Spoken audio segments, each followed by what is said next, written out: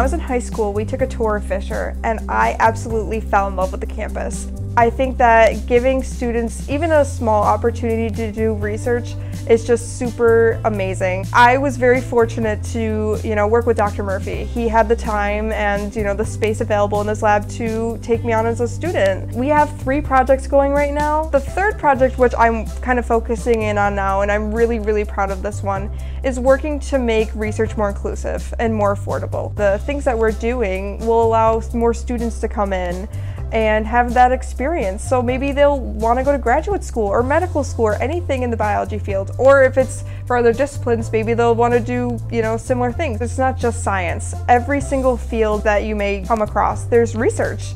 And it just involves so many things, and that's really why we want to give students the opportunity to learn maybe lab skills, but also life skills. If you don't have the opportunity, you may miss out on something that you love. And I don't want anyone to feel left out. And research is just so fun, and it allows you to be your own person, especially with different professors with who you work with.